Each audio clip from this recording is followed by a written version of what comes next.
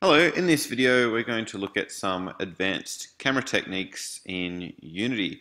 So we're going to look at how to add a camera to an object or attach a camera to an object in your game.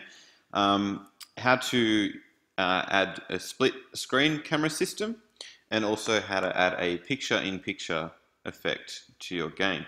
We'll also look at audio listeners as well.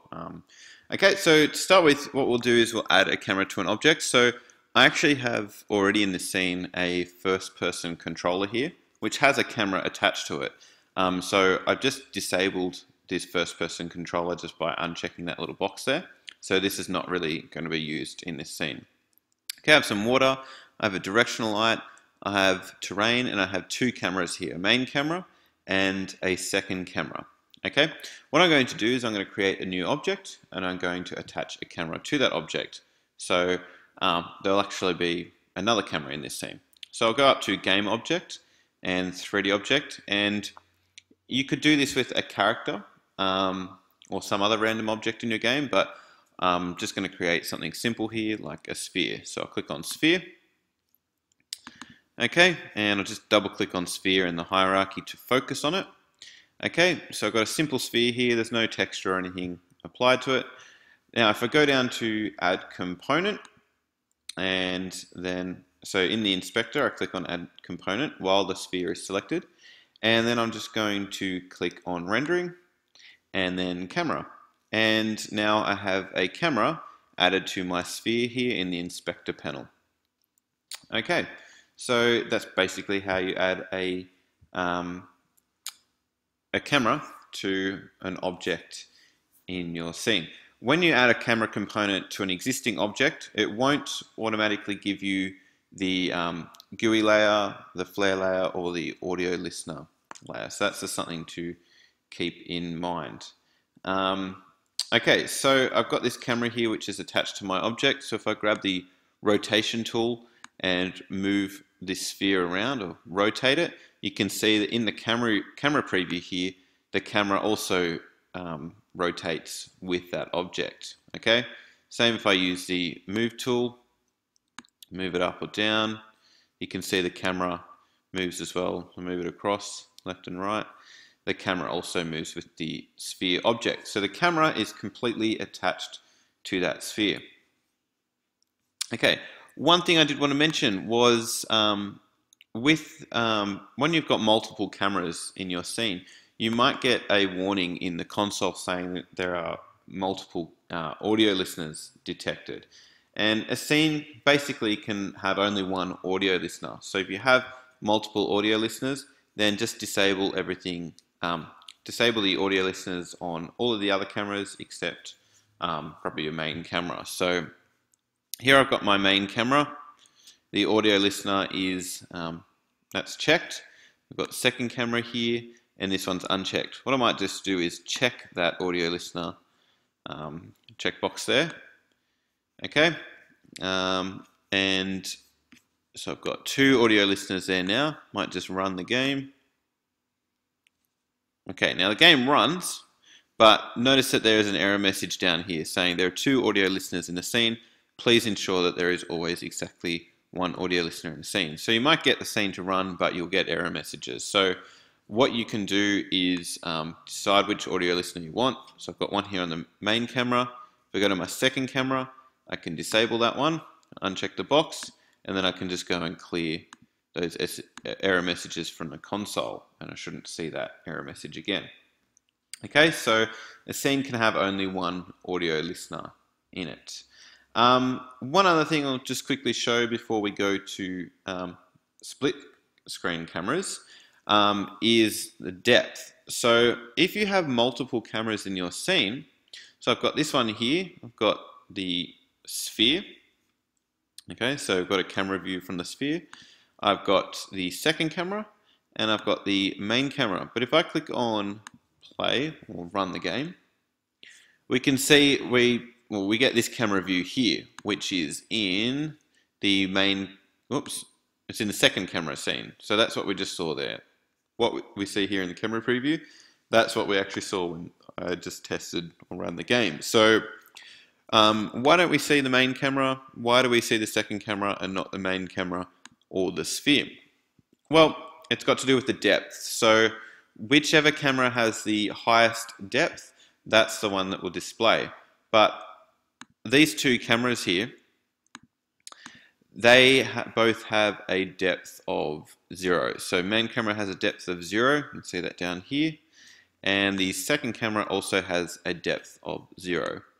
If we go to the sphere, it also has a depth of 0 as well. So say if we want the main camera to display and we don't want to display the second camera or sphere camera, we want the main camera to be on top, well, we can go to the main camera in the hierarchy and we can change the depth to something higher, like 1, and hit return.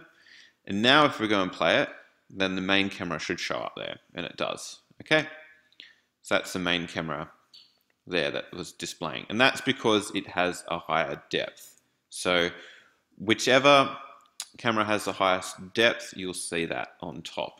And so because these cameras are taking up all of the screen, we're only seeing that main camera on top because it has the highest depth. Okay, just change that back to 0.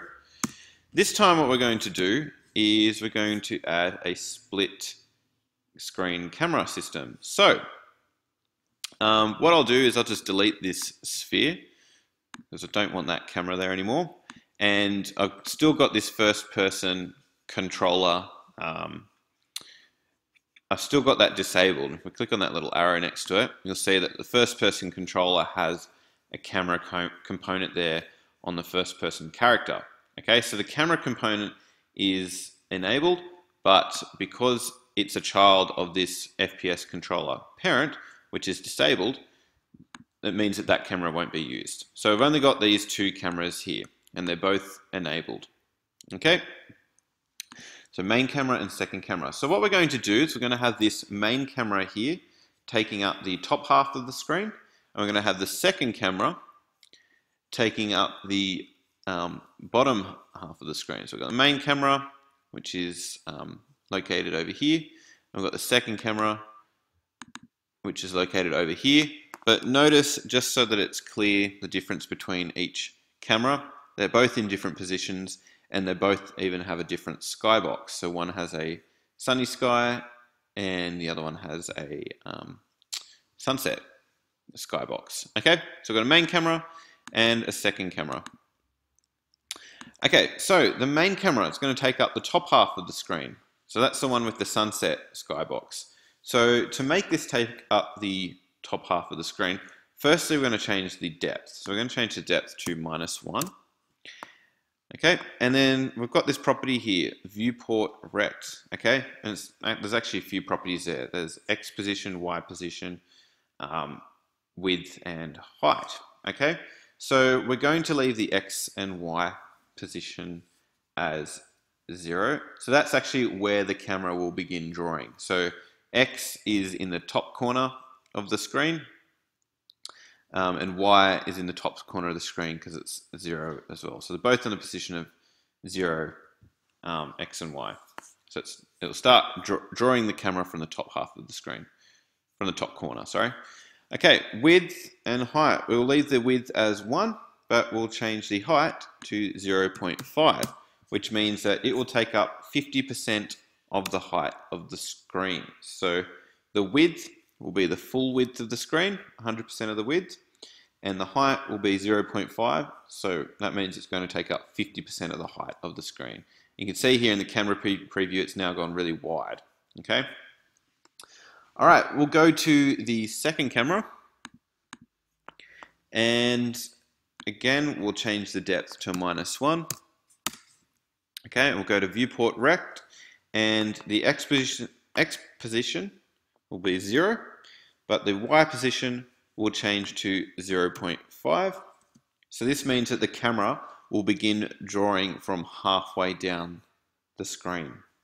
So it'll take up the bottom half of the screen. Okay, so it'll start drawing right at the left side of the screen and across, but it will start from the middle and draw down. So it's only taking out that bottom half. Okay, we'll go to the width. We'll leave the width as 1, so it's taking up 100% of the width of the screen. But the height, it's going to take up half of the height, or 50% of the height of the screen. So it's going to be 0.5. Okay. Okay, now we can just run the scene.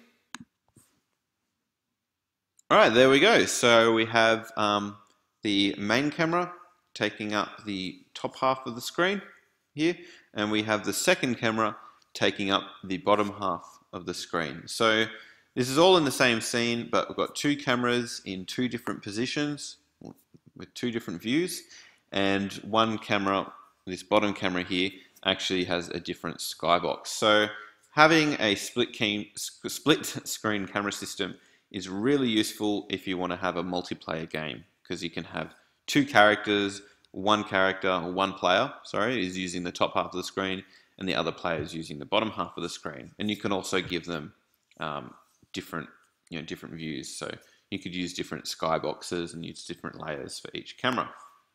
Okay, layers is something that we're going to have a look at in another tutorial. So we'll stop running that scene. We'll stop running that game.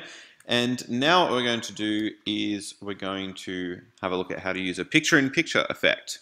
Okay, so a picture-in-picture effect is where you have one camera taking up the whole screen, but you have another camera that is just taking up a small portion of the screen. So usually in one corner of the screen. Now that can be really useful if you want to have like a camera that's looking behind the character or behind the player. So maybe if it's a car game, you could have a camera as like a rear vision mirror that can see behind the car, if it's some sort of racing game. It could also be useful for a map. So you could have a picture-in-picture effect where you have a camera up in one corner of the screen, and that's showing the map and where you are on the map. So remember, you can also enable and disable different layers, or show and hide different layers for different cameras, and that's something that we'll look at in the next tutorial. So picture-in-picture effect, what we're going to do is we're going to use these two same cameras from before. This time we're going to go to the main camera. We're going to keep the depth as -1, but with this viewport rect properties, we're going to have the X and Y position both as 0, the width and the height both as 1. So we've just got to change the height here to 1. Okay, go to the second camera. So that's the main camera. It's taking up the entire screen. And we've got the second camera here, and we're going to change the depth to 0, and the X and Y positions will both be 0.75. 0.75 for each, and the width and the height will both be 0.2. Now you can fiddle around with these settings, but basically what this will do is it will start drawing this camera at 0.75 on the X position, so somewhere over here, and 0.75 on the Y position. Okay, so it's going to be over in this area of the screen. Now, the width is going to take up it's going to be 0.2. So the width will be 20% of the screen, and the height will be 20% of the screen space as well. So that's all we need to do. Now we can just run this scene. There we go. So we have the main camera here taking up all of the screen real estate, and then we have the second camera up here just taking up this small portion of the screen up there in the corner. Okay, so that's a picture-in-picture effect. So you can see it'd be pretty useful if you had your main camera taking up all of this area here, and you could be moving around, and then you could use this little space up here for either a map or for a rear vision mirror kind of camera setup or something else like that. Yeah, so that's basically it. So that's pretty much how to add cameras to objects, how to set up a split screen camera system, and how to add a picture-in-picture effect to your game. Thanks for watching.